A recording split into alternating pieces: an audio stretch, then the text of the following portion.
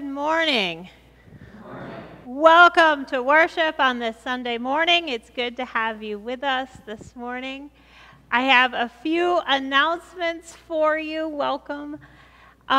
Just to note on the back of your bulletin, the schedule isn't quite right, but the things that are wrong on it don't necessarily pertain to you. So that's the good thing.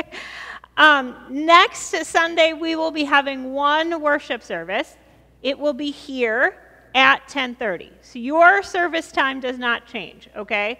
I will be gone on vacation next week, and I will be gone on Sunday. So you are having Luann Newman is coming. She was a ELCA missionary, and she's going to come tell about her missionary journey, preach, and have some fun. And she lives in Prairie du Chien, and so she's going to be here. And so we're going to do, rather than doing two services, one at Gays Mills at 9 and one here at 10:30, we are going to do a joint service, but do it at the 10:30 time. So you guys don't move, you just show up. Okay, that's what I said. It doesn't really pertain to you because you've been coming at 10:30 and you will continue to come at 10:30. But you will have Gays Mills people here, which is kind of exciting. And so we invite them to be here. I will be gone this week, starting on Wednesday, and I will be back the next Wednesday, so I'll be gone for a whole week. Pastor Meg Hooverston is on call. Her number is in the bulletin. If there is a pastoral emergency, she's the one to call. You can call other pastors in the area. Pastor Lori in DeSoto and Freeman may be in the area, but I didn't talk to her. So that's why I'm saying she's the one who technically is on call. I believe Pastor Chuck just got back from vacation, so he would also be someone that you could contact. Pastor Sandine is on sabbatical, so he is not in the area and not available. But Pastor Meg lives in Viroqua, so she's close, and she would be able to come if you had a pastoral emergency. To note that our mask requirement has changed, so if you are vaccinated, if you are comfortable, you don't have to wear a mask. If you are unvaccinated, please wear a mask. You will note that I will probably, when I am standing or in amongst people, I will be wearing my mask. That's part of having a wonderful autoimmune disease. That means I'm immunocompromised and I need to wear a mask when I am in the midst of people. I'm not so, if we're all vaccinated, then I'm not so uncomfortable, but I can still get the virus, and so that's why I need to be careful. And so I will take it off when I'm up here, but when I'm out talking to people, I'm perfectly comfortable having my mask on. And just to note that. That's nothing about you. It's all about trying to keep me safe. So, are there other, and also a thank you from Judy. So I invite you to read that. Thank you, she says, for all of the cards and well wishes on her retirement. Thank everyone. Start giving up and do it. Yes. Yes.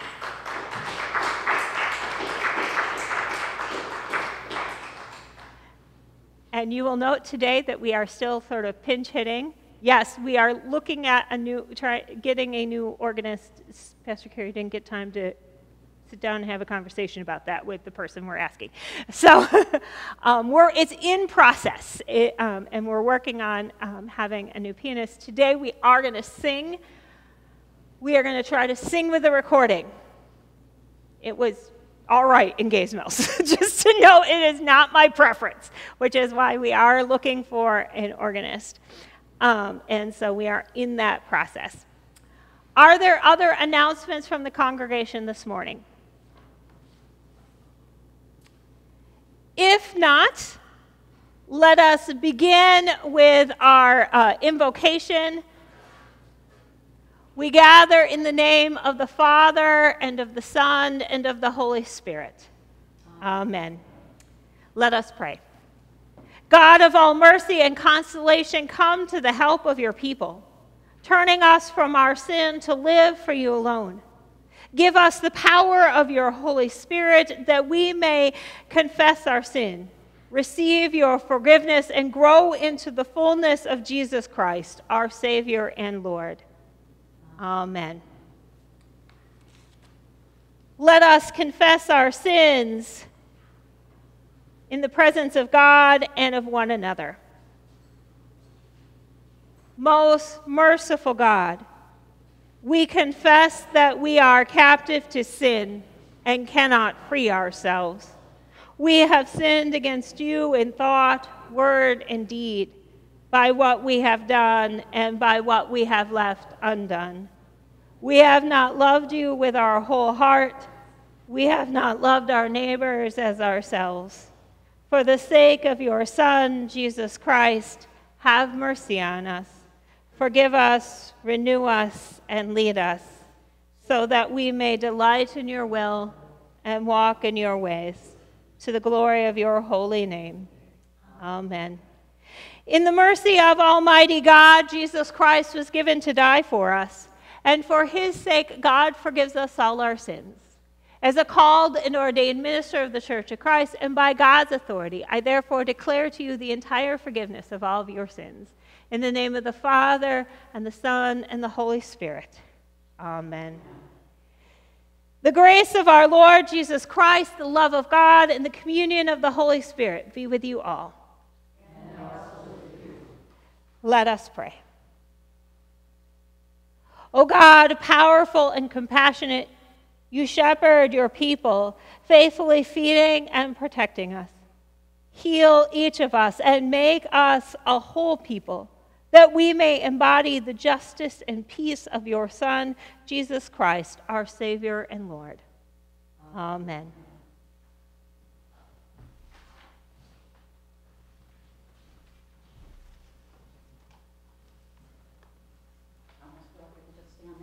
Yeah. And you can take off your mask to read. Jeremiah 23, 1-6. Woe to the shepherds who destroy and scatter the sheep of my pasture, says the Lord. Therefore, thus says the Lord, the God of Israel, concerning the shepherds who have shepherded my people. It is you who have scattered my flock and have driven them away, and you have not attended to them. So I will attend to you for your evil doings, says the Lord. Then I myself will gather the remnant of my flock out of all the lands where I have driven them, and I will bring them back to their fold, and they shall be fruitful and multiply. I will raise up shepherds over them who will shepherd them, and they shall not fear any longer or be dismayed, nor shall any be missing, says the Lord. The days are surely coming, says the Lord, when I will raise up for David a righteous branch, and he shall reign as king and deal wisely, and shall execute justice and righteousness in the land. In his days, Judah will be saved, and Israel will live in safety. This is the name by which he will be called. The Lord is our righteousness. The word of the Lord. Amen. Please stand for the reading of the gospel.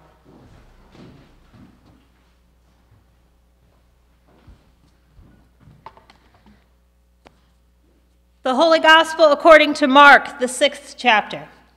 Glory to you, O Lord. The apostles gathered around Jesus and told him all that they had done and taught. And he said to them, "Come away to a deserted place all by yourselves and rest a while." For many were coming and going, and they had no leisure even to eat. And so they went away in a boat to a deserted place by themselves. And now many saw them going and recognized them, and they hurried there on foot from all the towns and arrived ahead of them. And as they went ashore, he saw a great crowd and had compassion for them, because they were like sheep without a shepherd. And he began to teach them many things. When it grew late, his disciples came to him and said, "This is a deserted place, and the hour is now very late. Send them away so that they may go into the surrounding country, villages, and buy something to eat." But Jesus said to them, "You give them something to eat." And they just said to him, "Are we to go and buy 200 denarii worth of bread and give it to them to eat?" And he said to them, "How many loaves have you? Go and see." And when they found out, they said, 5 loaves and 2 fish. Then he ordered them to get all the people to sit down in groups on the green grass.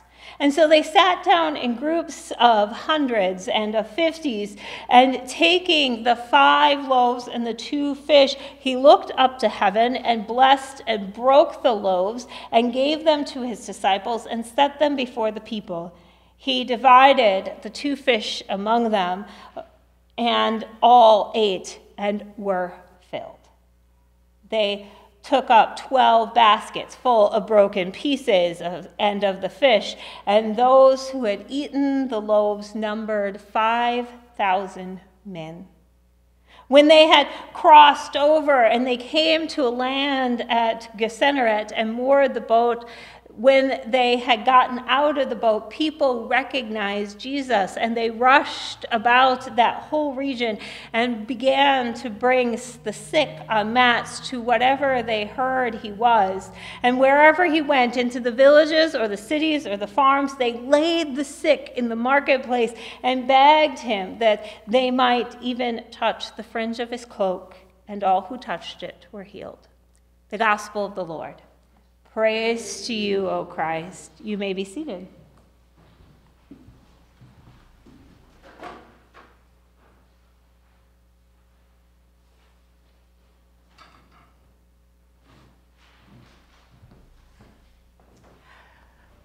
You will, if you go home and look up the gospel reading, you will notice, one, that the reading in the bulletin is a split reading. There are verses here and there are verses here. You will also notice that Pastor Carey read those verses and some more, because I added the feeding of the 5,000 to this story.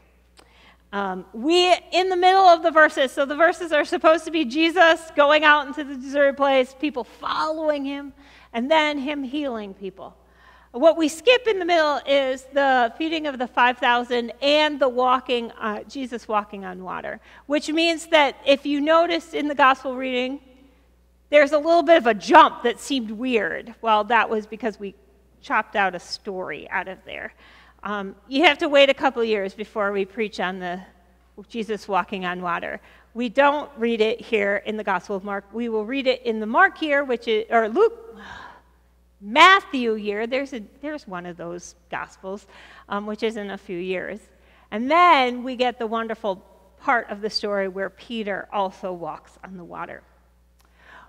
A few weeks ago, Jesus sent out his disciples, the 12, 2 by 2. Take no bag, take no money, depend on the hospitality of strangers, and proclaim repentance of their sins, cast out demons, and heal the sick. Those were the tasks that they were given.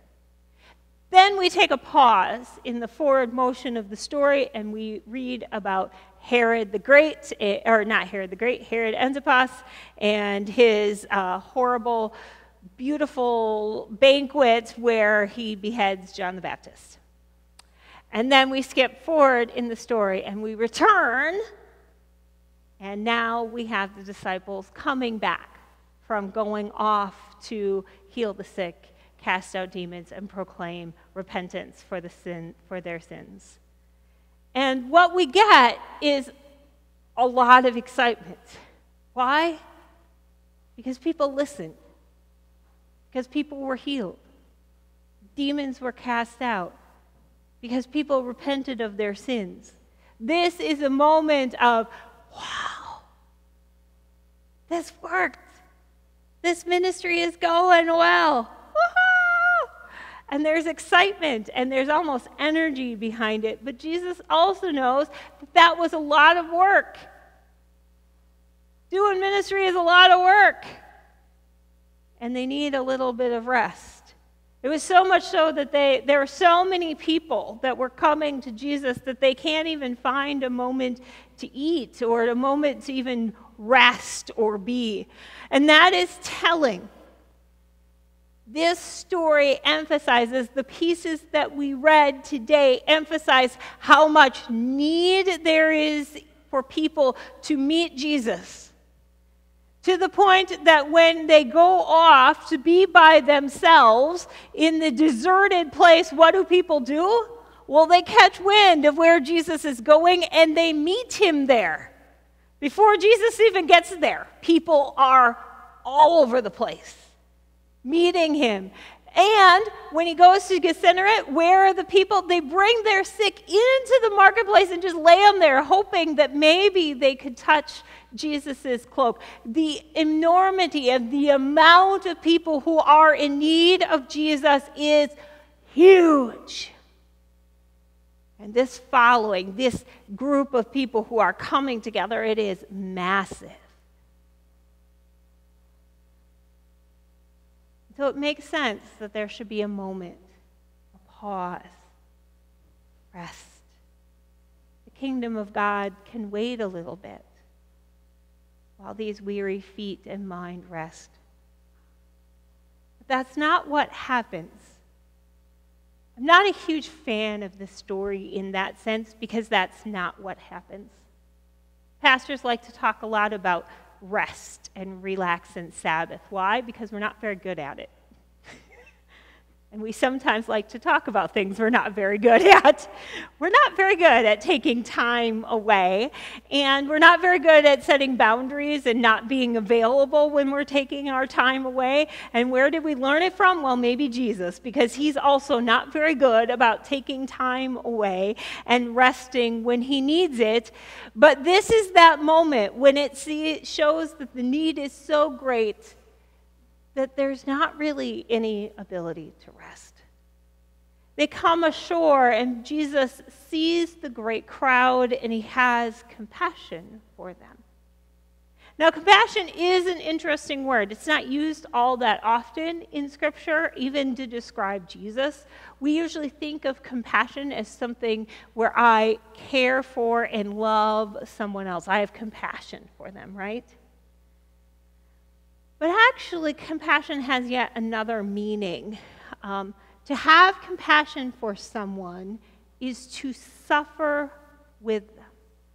That's the Greek tendency towards this word. To have compassion for someone is to suffer with them.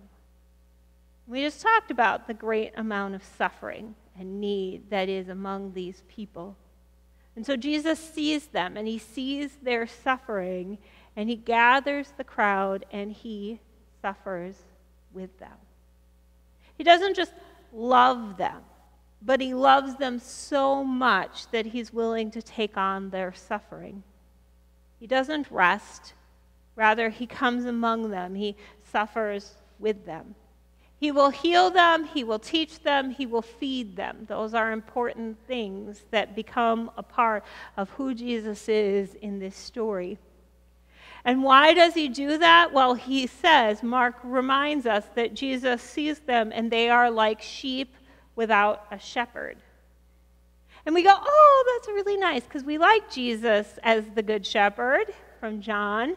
We also like the Psalm 23, where the Lord is my shepherd, which is the appointed psalm for today, just so you know, but you can go home and read that. So, we like these images of shepherds, but it is bigger than that. I think we don't always realize how biblically these terms live within Scripture. The Old Testament is filled with places that talk about shepherding and shepherds. Shepherding and shepherds are synonymous with kings in the Old Testament. So Jeremiah, the Tess read that scripture today, talks about the shepherds. They're talking about the kings. Ezekiel will also talk about shepherds. He also will talk about kings and shepherds and them being the same. Shepherds are a common figure in the Bible and as a metaphor for a king. Shepherds are to be responsible and provide sustenance for their flock. They are to keep peace within the flock. They are to defend them from attackers. They are to search for the sheep that go astray, and they are to rescue those in danger. Our Old Testament reading from Jeremiah tells us of God's anger over the leaders of God's people because they are being bad shepherds. They are not doing the things I just listed. They are not attending to the people's needs. They do not respond in compassion. Each king, Jeremiah reminds us, has failed to execute justice in the morning and to deliver from the hand of the oppressor those who have been robbed. He's contrasting them to King Josiah. So, after King Solomon dies, the kingdom splits in two because he's got a snotty son who won't listen to people, okay? And he puffs off his chest, and guess what? That creates a rebellion, and the northern kingdom splits away. The northern kingdom is named Israel, and they never have a good king. Never one that follows God. Not a one. They are taken over by the Assyrians in the 700s BC, 700 years before Jesus. And so then we're left with the southern kingdom. Now, the southern kingdom has a few good kings. King Josiah is one of them. They will fail to follow, which is why Jeremiah is preaching to them, because they have strayed from God, and they have had a lot of bad shepherds. And in the 500 BC, 500 years before Jesus, the Babylonians will invade them. But here, in this moment, Jeremiah is trying to get them to change their ways and return to God. And so he reminds them that Josiah was the one who judged the cause of the poor and the needy. He was one who had the eyes and the heart, is how Jeremiah speaks of it. King Josiah saw the people, and his heart responded. He saw their need, and his heart opened, and he responded to them. Unlike Josiah's sons and grandsons, who had dishonest gain, was all about shedding innocent blood and practicing oppression and violence. We tried. We got a few good ones, and then the sons seemed to break.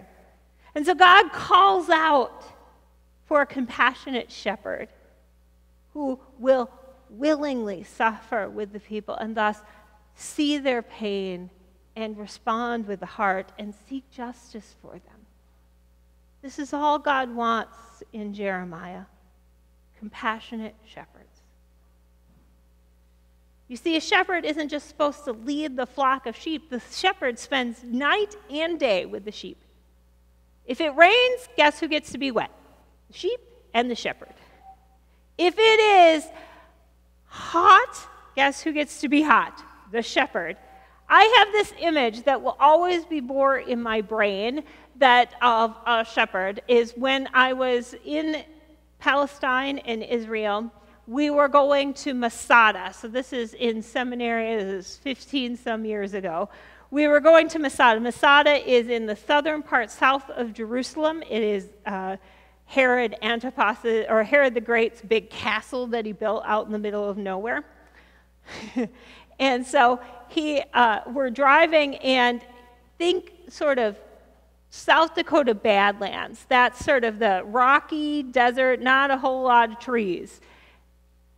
The Jordan Valley is not far away, and that is very grassy, very lush, very green, beautiful. And so shepherds will often bring their sheep down to the Jordan Valley. They'll eat, they'll drink, and then they'll take them back up into the Palestinian place, up into this sort of Badlands area, and that's where they'll hang out. And so we are driving through, it's 95 some degrees outside, and we're on this tour bus that's thankfully air conditioned, And I look out, and there is this shepherd, and he's got this flock of sheep and goats and a camel or two. And he is sitting there. He's about 12 years old, and he's sitting up on this rock in the sun. Remember, sheep are hot, shepherd is hot. That's how it works. And so he's up there in this sun, and he's watching his sheep. And I thought to myself, why doesn't he just go down and sit in the shade of the rock? Because that's what I would do. And I asked the tour guide, and he said, but then he can't see the sheep. Right? That's what the shepherd are to do. Sitting up on top of the rock, he could see all his sheep. Sitting down underneath the rock in the shade, he would miss his sheep, not be able to watch him. Shepherds suffer with the sheep. Why? Because that's their job. Protect and care for them. Be with them. Be the ones to protect them, to watch over them. The most interesting and surprising piece of the gospel reading for today is that when Jesus sees the crowd and has compassion for them, because they are like sheep without a shepherd, the first thing he does is not feed them, though that's the part we like. The first thing he does is he teaches them. Jesus' first reaction and first action of shepherding is that he will teach God's people. Then he will feed them. He will sit them down in the wilderness, and he will take bread, and he will bless it, and he will break that bread, and he will give it to them, and all will be fed, and all will partake in the miracle of bread, and all will be filled. It should remind you of something, because our worship service on a Sunday morning is modeled after Jesus' own actions. We come, we teach, we talk, we engage in Scripture. You get a lot of Pastor Carrie waving her arms around and doing that a lot today, I realized. And then we go to the table where God feeds us. This is the action of a shepherd. All the actions of the shepherds in Jeremiah have failed to do this, to act with compassion, to suffer with the people. And it's beautiful to see Jesus and his actions and to say, okay, that's the good shepherd, that's what it is. It's beautiful, it's wonderful. But I do want to back us up and hold us back a little bit, because Jeremiah isn't first and foremost about Jesus. If you know that in Jeremiah God calls and says, I will appoint shepherds, not a shepherd, but shepherds, multiple of them. And I think that's important to recognize, is that what God will do is first care for the people. God says, I'll do that first, and then I will appoint shepherds over you. And that will be people, not just Jesus, but actual kings and priests and people who will guide and shepherd the people. And that then translates into our own time. We too have people who shepherd us. And I do know that some of you are like, yep, that's Pastor Carrie. But I'm going to push you a little bit on that too, because yes, I am a shepherd. But I think also our council are shepherds who lead and guide us in decisions and how to care for one another. But I also think you are shepherds. You are called to guide and to model your faith for others. I think about the young people in your life especially, but also for those who are in this community who haven't darkened the doors of this church in a while or never. And how you yourself are a shepherd to them and model and care for them. How you worship and how you live out your faith and how you teach about God in word and action, and how that is a part of our calling. that we are called to be shepherds to others, to have compassion for and to suffer with those who may be sheep, either learning or lost, or those who are in need of our care and guidance. We are called to follow Jesus' example. And sometimes that means laying aside our weariness to teach and to feed God's people in the world. Sound like a little overwhelming? Maybe even a little impossible? Well, welcome to ministry. One of the things I remember being told in seminary is that, one, your work will never be done, and two, you will never feel like you know what you're doing. And I, after 13 years, would wholeheartedly agree with that. And that's the reality. We are called to be followers of Christ, to be Christians, to follow Jesus. And that is not always easy. What it calls us to do is to have eyes and hearts, to love the people of God with everything we have, and most importantly, to see them as that. I will remind you, though, that the reason we are called is because Jesus is first and foremost the Good Shepherd. He is a shepherd who will not just suffer with the sheep, but will suffer instead of the sheep. The one who will save the people. The Good Shepherd who will be our righteousness, taking on our sin and the cross and giving us his glory, his life, his righteousness, his forgiveness, his salvation. This is the Good Shepherd who leads us here. To be taught by his holy scriptures, to sing his beautiful songs, to come to his table where we will dine with bread and wine, the body and blood of our Lord Jesus Christ, where we are forgiven and given a foretaste of the feast to come.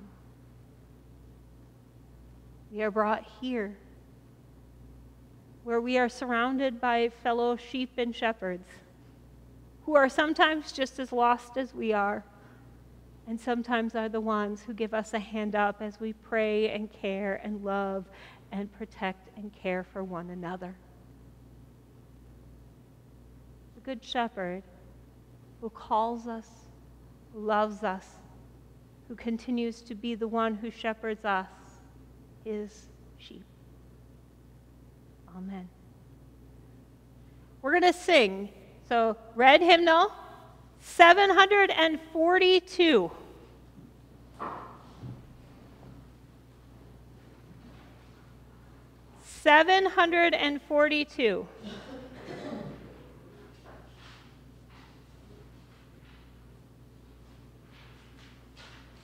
What a friend we have in Jesus. So we don't quite have an organist yet. What we have is, if you watched us online, do you remember the guy who played guitar sometimes? Nathan Drake? I'm going to play him singing this, and we're going to try to sing along with him. It sort of worked in Gays Mills. He has the same words. The guitar is the hard part, is because you don't hear the tune. So you just got to kind of go with him. He's going to be, the speaker is behind us. So you just kind of go with him, and I'll sing too. The one thing about words, hymnal says you and mine. He says thee and thou. So he does the old school. Feel free to just sing whatever the hymnal has. I sang it the other day with it that way, and it did not bother me or really be all that different. So if you hear him sing a little different words, that's what it is. All the rest of the words are exactly the same. So.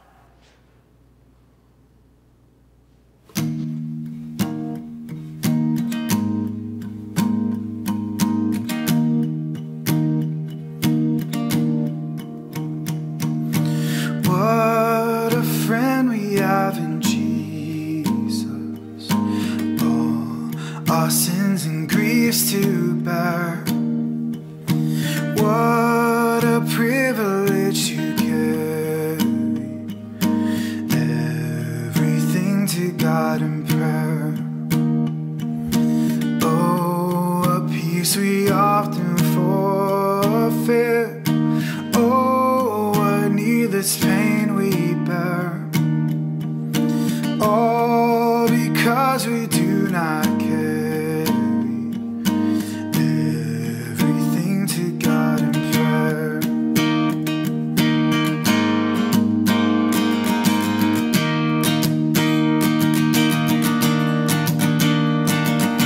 Have we trials and temptations?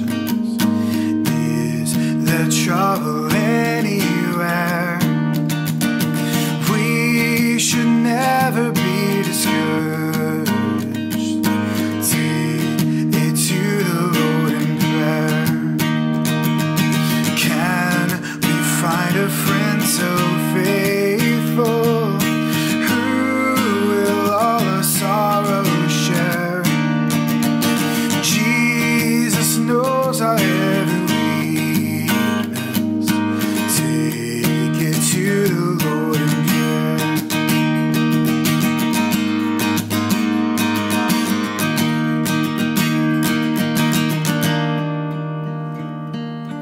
Are we weak and heavy laden, cumbered with a load of care? Precious Savior, still our refuge. Take it to the Lord in prayer. Do thy friends despise, forsake thee? Take it to the Lord in prayer. In his arms he'll take and shield thee. Thou wilt find a solace there.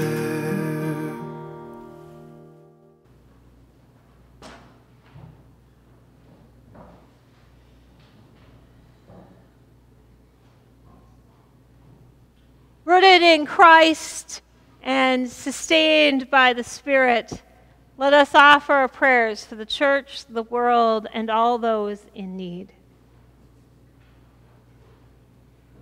O God, tend to your church. Encourage bishops, pastors, and deacons in their proclamation of the gospel. Raise up new leaders and encourage those pursuing a call to ministry. Embolden all the baptized to embody your love and grace and justice. Lord, in your mercy, hear our prayer. Restore your creation, O God. Sustain croplands and pastures, safeguard all farm animals and livestock, preserve lakes, rivers, and streams that are our refreshment. Revive the lands, especially those that are recovering from natural disasters. We lift before you all those who suffer drought, wildfire, and the floods. Lord, in your mercy, hear our prayer. Reconcile the nations, O God. Break down the dividing walls that make us strangers to one another and unite us as one human family. Equip leaders to deal wisely with conflict and guide diplomats to seek peaceful solutions. Lord, in your mercy, hear our prayer. Heal your people, O God. Look with compassion on immigrants, exiles, and all who are afraid or lost. Give rest to those who are suffering. Comfort those who are grieving. And offer healing and peace to those who are ill. Gracious God, we pray especially for Luann.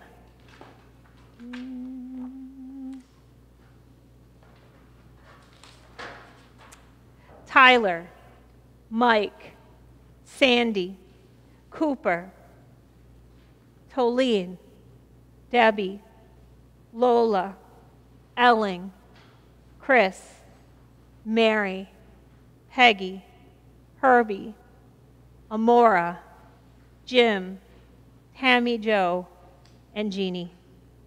Lord, in your mercy, gracious God, nourish this congregation. Prepare a table where we receive food for our hungering spirits. Renew our commitment to one another and to this community, that we may be your shepherds and your sheep. Lord, in your mercy, hear our prayer. Lead us home, O God. We give you thanks for those who have died, now citizens with the saints. And as you have received them into your heavenly home, so welcome all of us to dwell in your house forever. Lord, in your mercy, hear our prayer. We lift those and all our prayers to you, O God, confident in the promise of your saving love, through Jesus Christ, our Savior and our Lord. Amen. At this time, we will be doing communion, and so I invite you, if you didn't get communion on the way in, to go grab some, otherwise to find your communion cups.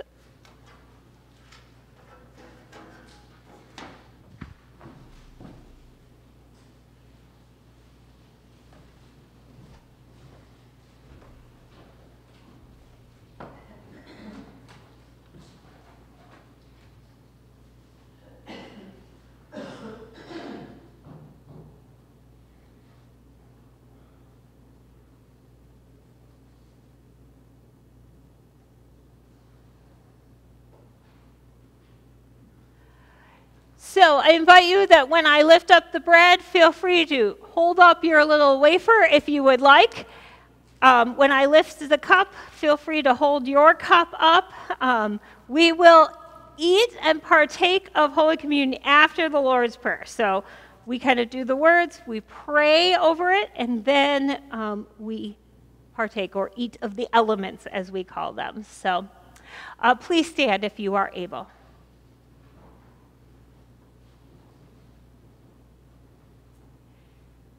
The Lord be with you. And also with you. In the night in which he was betrayed, our Lord Jesus took bread, gave thanks, broke it, and gave it to his disciples, saying, "Take and eat. This is my body given for you. Do this for the remembrance of me." Again, after supper, he took the cup. He gave thanks and gave it for all to drink, saying, "This cup is the new covenant in my blood, shed for you and for all people for the forgiveness of sins. Do this for the remembrance of me." Gathered into one by the Holy Spirit, let us pray as Jesus taught us. Our Father, who art in heaven, hallowed be thy name. Thy kingdom come, thy will be done, on earth as it is in heaven. Give us this day our daily bread, and forgive us our trespasses, as we forgive those who trespass against us. And lead us not into temptation, but deliver us from evil. For thine is the kingdom, and the power, and the glory, forever and ever. Amen. The body of Christ given for you.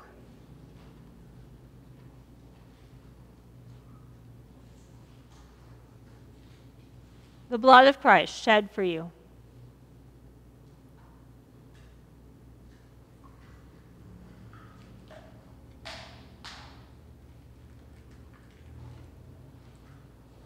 Now may the body and blood of our Lord Jesus Christ strengthen you and keep you in his grace. Let us pray. We give you thanks, Almighty God, that you have refreshed us to the healing power of this gift of life. In your mercy, strengthen us through this gift in faith towards you and in fervent love towards one another. For the sake of Jesus Christ our Lord. Amen. You may be seated.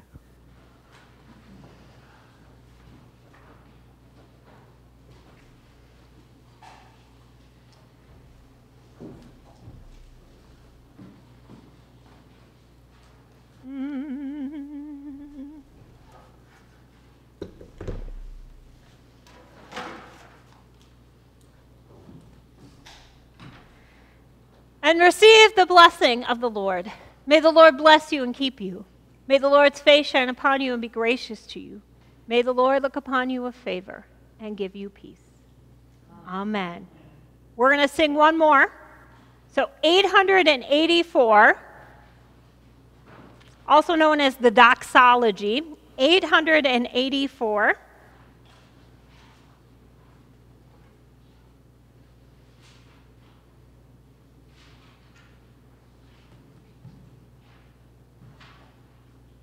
There are no tune to it because it's seen as a familiar tune, but the words are there. So we're going to sing it 3 times. So I've got Nathan Drake playing for us again, and so he sings it 3 times through. So we're going to do 3 times with this one.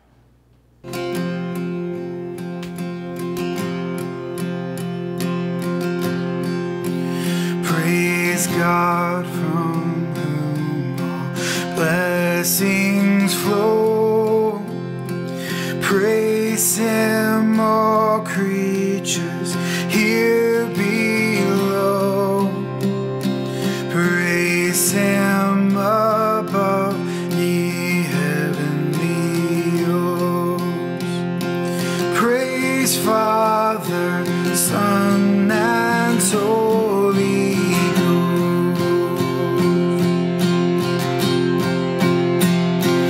Praise God from whom all blessings flow. Praise Him, all creatures here below. Praise Him above, ye heavenly hosts. Praise Father, Son, and Holy Ghost.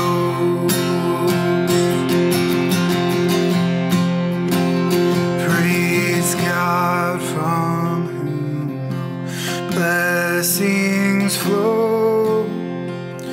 Praise Him, all creatures here